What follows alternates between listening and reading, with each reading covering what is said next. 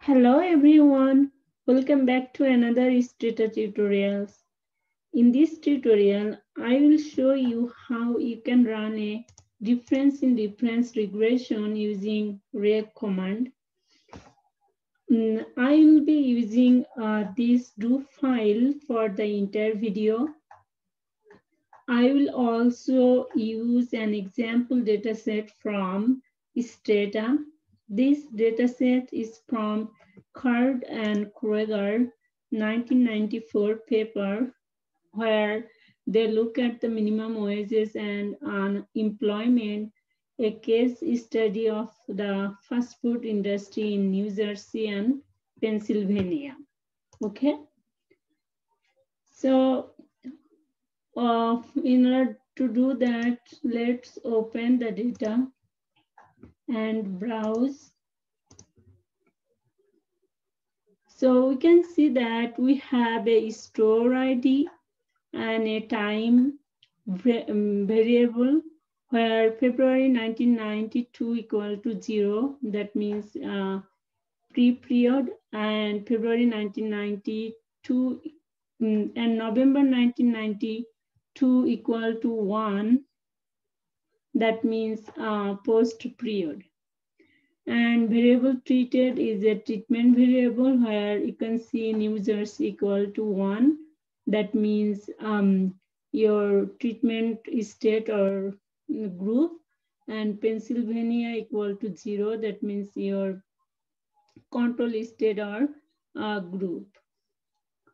And variable FTE is a full-time employment, and it's a continuous variable. And the others, BK, KF, C, Royce, and Wendy's, they are the store dummies.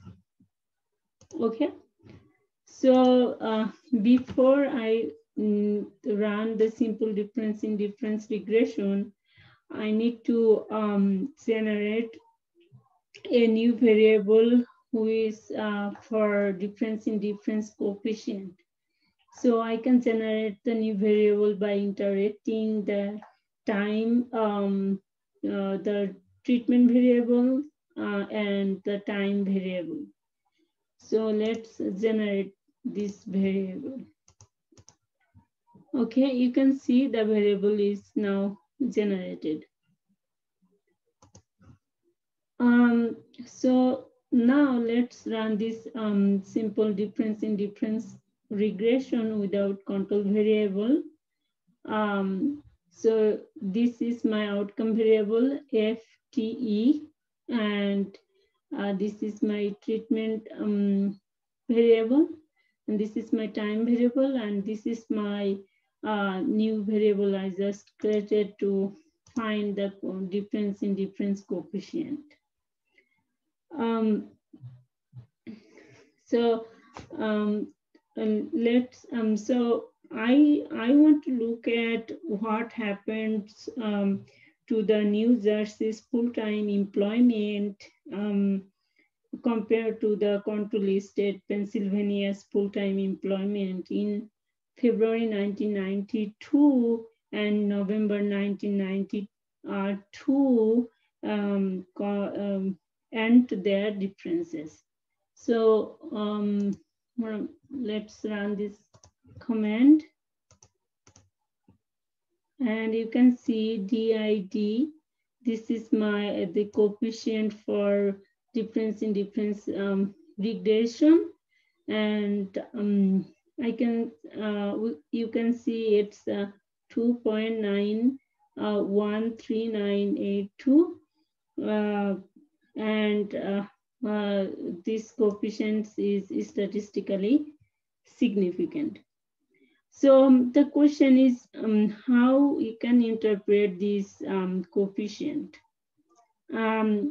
So we can see that the coefficient is 2.91 something, so that you can say the full-time employment of New Jersey increased by 2.914 points in November 1992 compared to the control state Pennsylvania.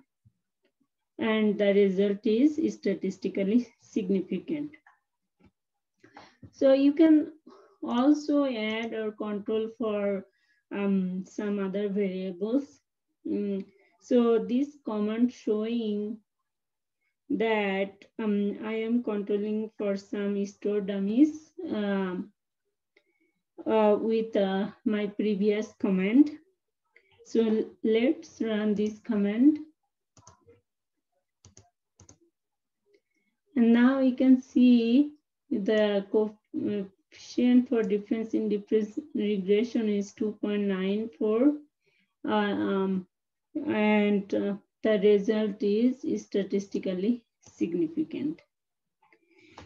Okay, so I think this video might be helpful for you guys to create, to run the difference in difference regression using break command.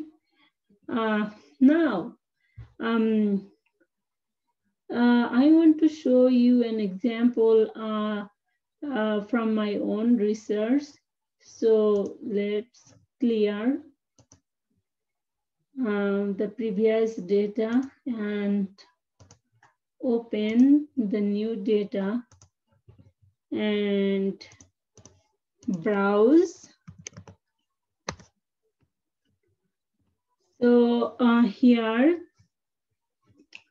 ACA is my time variable, where ACA equal to 1 means post-implementation period, and 0 means pre-implementation period.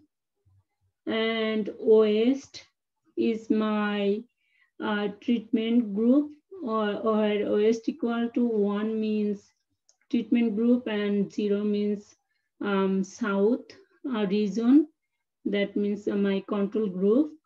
And my outcome variable is health insurance. That means HI. This is, if this is equal to 1, that means people have health insurance, and 0 means no health insurance. So I want to look at what happened, the effect of ACA, that means Affordable Care Act, on health insurance in the West compared to the South region. So for to that, I need to create my difference in difference coefficient. So I am interacting with my time variable ACA and my control, my treatment group OST. So then the variable is now generated. Now I'm running the simple difference, and now I can see the coefficient for difference in difference is 0.03, and my outcome variable is a binary variable, so I can explain my coefficient that the ACA increased health insurance by 3%,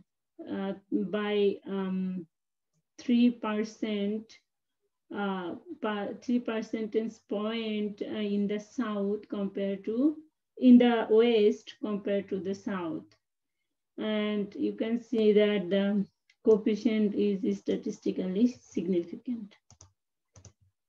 And also I can run with my controls. I added some extra variables to control for, like age square, sex, marital status, education,